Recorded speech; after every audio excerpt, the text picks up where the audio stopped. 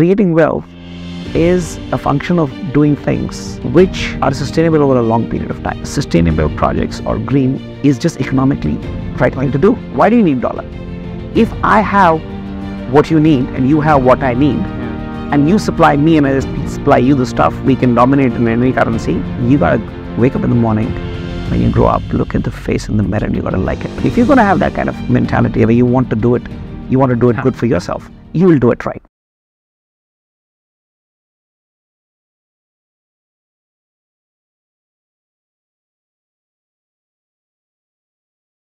So I was reading this book recently, and in that book it was written that first 18 years of your life shape you more than what happens in your later part. So tell us about your early days, your childhood.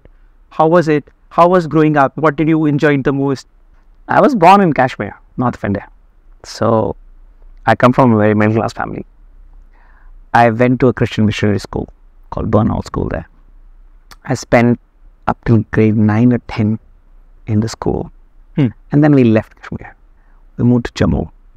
In the meantime, Kashmir just blew up because of all the terrorism, and going back was not an option. From there onwards, started a phase of life which was like a lot of struggle, living conditions were not great, we had to literally 6 of us live in a 1-bedroom government apartment. And then from there onwards, obviously these kind of things affect you. You don't notice them at that point of time, but these events, they kind of leave a deep mark inside you and start shaping your thought processes. You start thinking what do you want in life? So those years of growing, I just wanted to be successful. And for me, the definition of success back then was just purely, I just wanted to be financially well off. I was so not happy of being where we were as a family. I just wanted to make money. So I ended up going to Russia under the India-USSR Exchange of Students program because that was free. Okay. So they paid for your ticket, paid for your living, paid your stipend when you were living there. And I spent 6 years of my life in erstwhile Soviet Union. While I was studying there, every time I used to come to India, there was always an opportunity for trade. So I'd go and buy leather jackets from Vasant Vihar, Yashwant Place. I would go there, and after my holidays would finish, sell them, take money, buy VCRs, bring it back to India on the next holiday, sell them. That's how I started making money. So that's how I started kind of, wheeling and dealing. But at the same time, I was worried that by the time I'm done, what am I going to do with my life?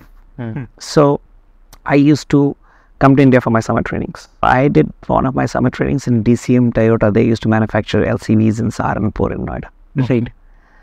And that's when I got an opportunity to understand what am I going to do as an engineer. Because I was studying production engineering. By the time I was done, although the summer training was fascinating, it was a 3-month program I did there. What the company was trying to do, they were trying to bring as many parts onshore for manufacturing as they could. And during my summer training there, they were doing a specific part, which was being imported from Japan, but they wanted to manufacture it. That was called the arm steering knuckle. It just sits right there in the steering, it turns the steering. So I was involved in the project. It was fascinating because that's when I started realizing that, when you're in university, you really don't realize, what are you learning? What are you doing? How does this all add up? I go to these classes, what does it mean? But those three months, I got an insight that, it seems that when you go to a class and or when you're in front of a lathe machine, or you start seeing that how you can apply it, and that was the most fascinating part. But when I saw people working there, so there used to be this thing called a blue shirt and a white shirt culture. Blue shirt is when you blue collar, and then you grow up, and as a trainee you start with a blue shirt, and then then you wear a white shirt slowly. So I was impatient. It still probably comes out in time to time. And I just couldn't see myself spending so much time to traverse that path. And even after you traverse the path from a blue shirt, I was like, where's it going to take me? Where will I be financially? And I was focused. I just wanted to make money. And at the same time, I wasn't very fascinated with the job. It was so mundane, so day to day. So you got to get up in the morning, do the same thing again, and boring. So I started thinking, what I'm going to do with my life. Next thing I wanted to do is to know what do I want to do. And when Soviet Union broke down and I was there was this huge chaos which was caused. I got an opportunity to do a part-time job for a Singapore-based company called Agio Countertrade. When I did the job for them part-time, that's when I realized how the business world works. And that fascinated me. These guys used to do counter trade, so you would know it, but in India, the earlier infrastructure in this country, be it the first steel plant, be it the first dam, be it the first, weapons that we bought, were supplied by Soviet Union. And we were a poor country. So we didn't have the hard currency to pay for it. So we used to pay for it in rupees as a nation. These rupees used to accumulate with the National Bank of Russia. And the Russians would then have to buy stuff from India over a very prolonged period of time. But we never used to produce anything of that value so that we can export a lot of stuff to them. So the rupees used to be stuck in the National Bank. So when Soviet Union broke down, they decided to sell these rupees at a discount. So these businesses came up, they would go and buy these rupees at a discount, which means they would pay, for example, 10 cents or 20 cents on a dollar. Now they have rupees. They would come to India, buy consumer products with these rupees, take them to Russia, sell it, and then the payment would either come in dollars, but dollars were again, hard currency was again stress for them back then, or you would take in return something that you can export. So it could be metals, it could be cow hides. Like a barter system. So that's why it's called counter trade. So that's why I got my first brush with the world of business. That's a very interesting point, because I think I was reading an article because of the boycott of Russia from SWIFT banking system. India is directly trading, paying for the oil in rupees, and they have the same problem now. Russia has a lot of rupees accumulated with them, and they don't know what to do with these rupees. It's true. Yeah. So it's just not the SWIFT. SWIFT is obviously it's a payment system. What are you talking specifically about the currency, right? How do we settle the trade? Yeah. The problem we have as a nation is that we don't have as exports to offer anything to them, which would see when do you need a third party currency? Why do you need dollar? If I have what you need and you have what I need, and you supply me and I just supply you the stuff, we can dominate in any currency. We don't need to go through dollar. And dollar is the currency to the world right now, because the world 80% of the world trade happens in dollar, right? So yes, the problem we have right now is that while we have an opportunity, but we don't have enough exports from here, which is not the case with China.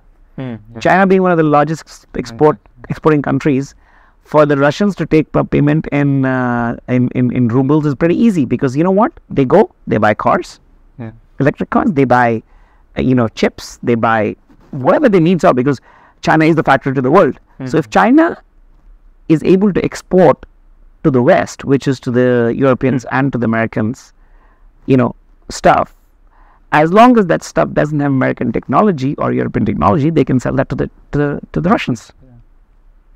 So they're settling the trade in their own currency, so they don't need dollar. And do you remember your first counter trade? Yeah. What was it? Wool.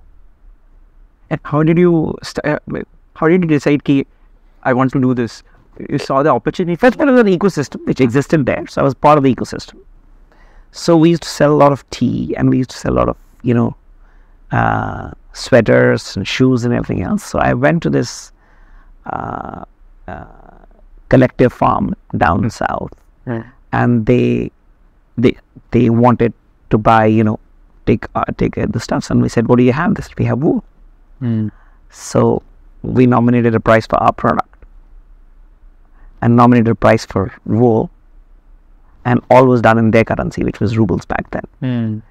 And we got so many, tons of wool worth so much in rubles. But what we would do is that we would know the conversion of ruble to dollar. So then we would take this wool, either export it to India, because India would process it, or export to any other country that would pay in dollars. Basically, you were trading with the arbitrage. There's a price arbitrage always. You make a little bit of margin here, you make a little bit of margin there, you make sure that your currency risk is not that much, and that's what you do. So that's how I learned to trade. That's how I learned business. And then the company I used to work for evolved, a few of the partners, they got together and they started a grain business, so which I got deeply involved in. So that's what my career got into. But I never went to a business school eventually. Tell us something about the Russian education system. How first 18 years happened in India, and then was it a shock for you? Was there a culture shock? To an extent, yeah. But at that age, you can take these shocks much better. And when, like as I said, 18 years, why is it important? Because it depends what you have to do for the first 18 years, and that forms you as a personality. In my case, it was hard work. So what formed me was like hard work became my DNA. So it made me as who I am as a person today. So if you ask me what's my favorite thing to do, I love working. I love doing what I do. And, I enjoy it. And at times I ask myself, if I cut down my work, what am I going to do? I'll be honest. Nothing to. I just don't. I don't have many other, hobbies in life to say that this is what I'm going to do. I hope with time I'm going to evolve.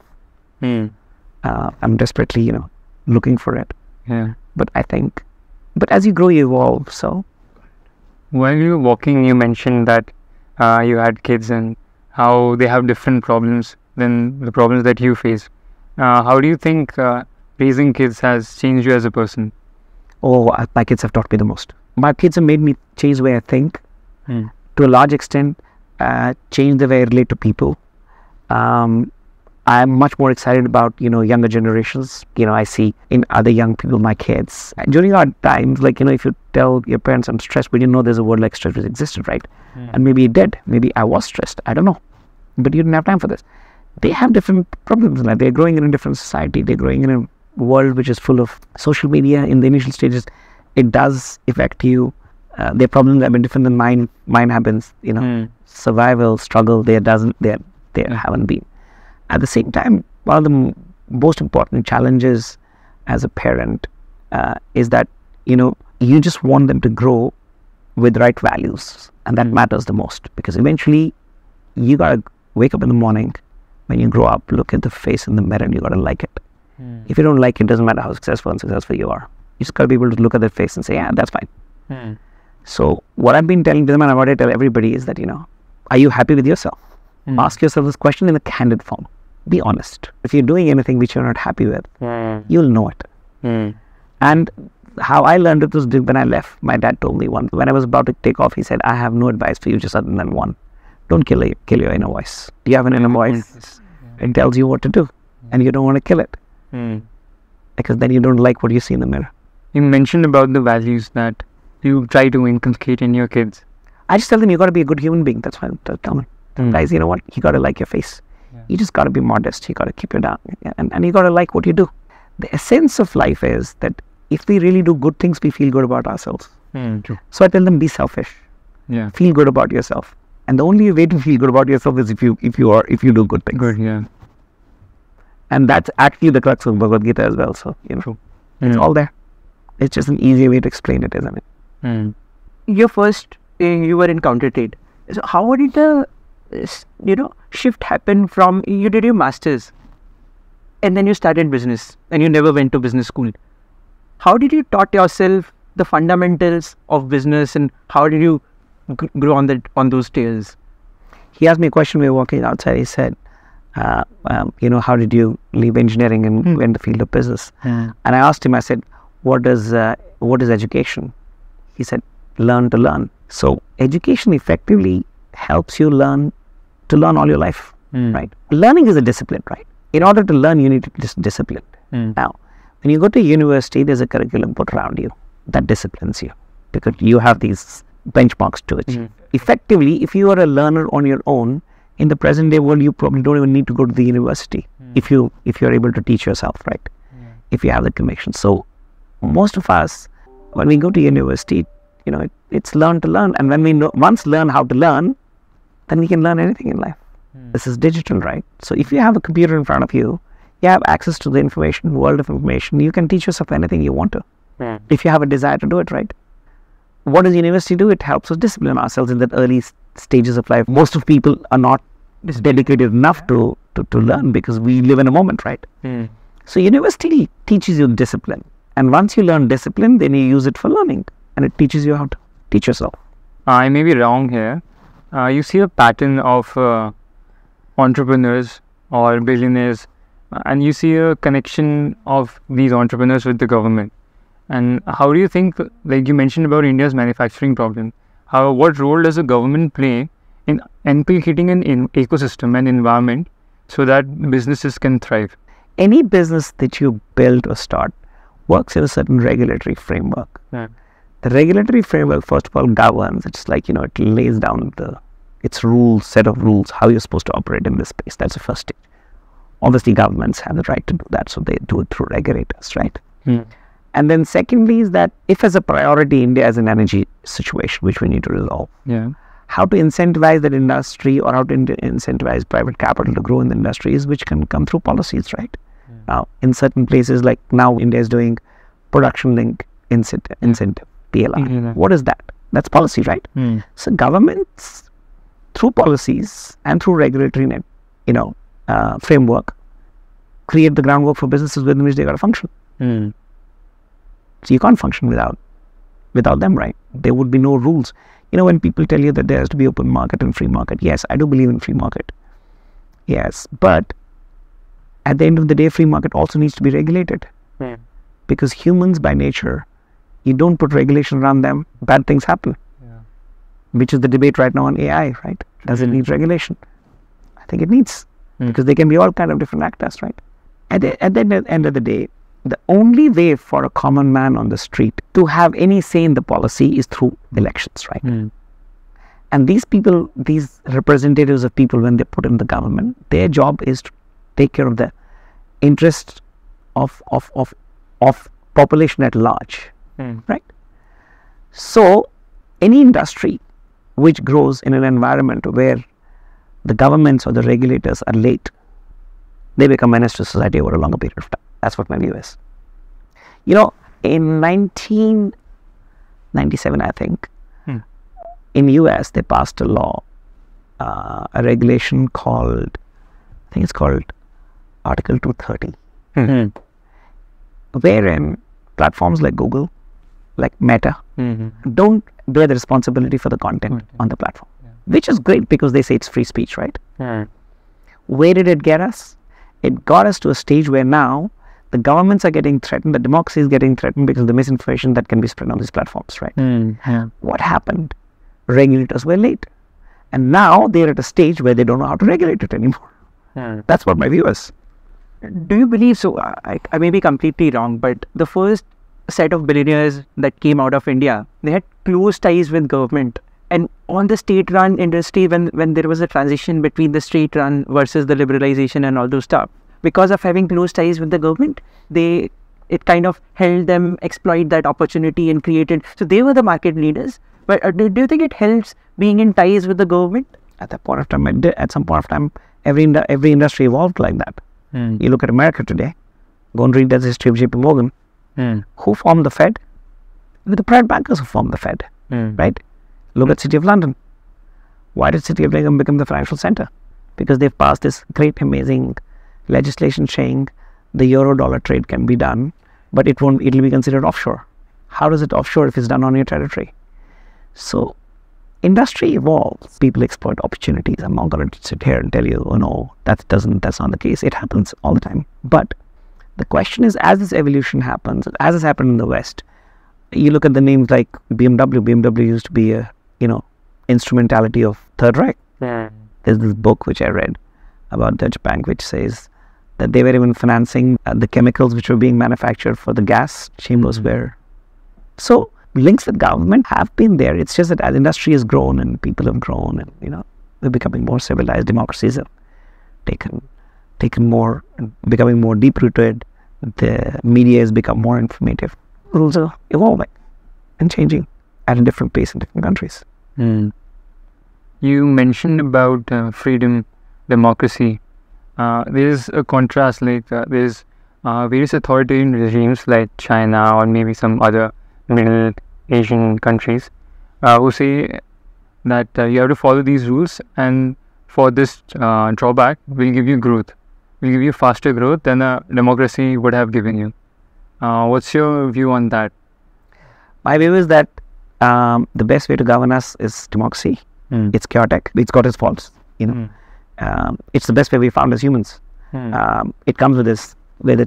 But me, as a person, I'm a Democrat at heart. I'd like to speak my mind when I want to. Freedom of speech is very important for me. And I think in open societies is where, people come up with all kind of amazing innovations and ideas. And democracy is generally good for us as humans. We went out through democracies, right? We go out, we protest, we feel good after that, right?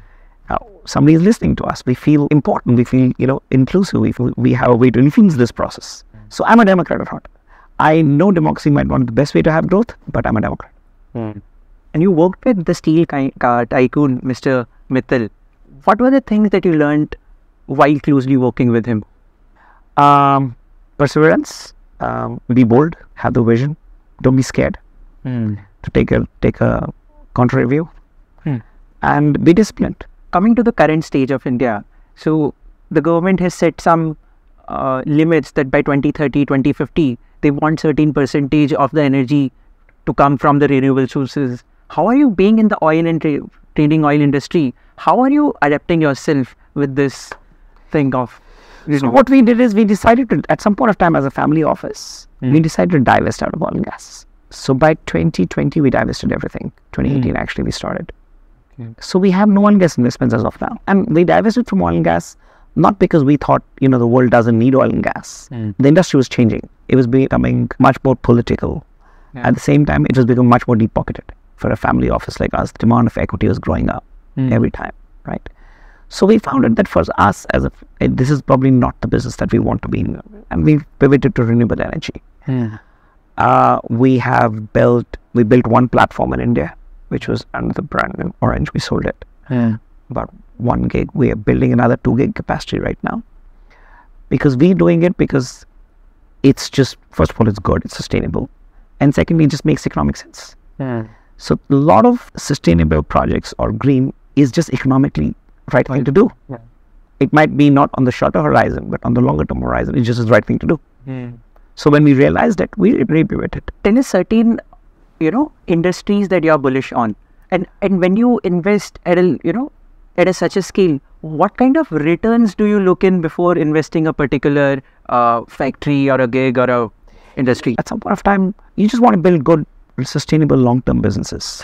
And return happens. If you build any good project, which you build because you want to build something that's sustainable and can solve a problem, be it providing energy. We invested in Maharashtra and distributed solar. Not many people did it. This 10 megawatt solar plants in about 15-20 places, which provides farmers solar power in the daytime. It's just the right thing to do, right? And if you build it, it's just going to make economic sense. So I think returns is a function of not going with returns, and then it's building sustainable businesses, and you'll see returns happen. It just becomes sustainable. You just need to have a long-term horizon. You mentioned about liking non-fiction books and movies. What are your few favorites? Non-fiction? Yep. I read a lot of business books. The last book I read was about this Dutch bank, this history of Dutch bank, which taught me how these institutions that have become so important, how they evolve. So I like learning more about industries and people who have actually, impacted the world one way or the other, are important to lives of people today. How do they become what they are? And that's where my learning comes from, what should we be doing? It's a constant learning process.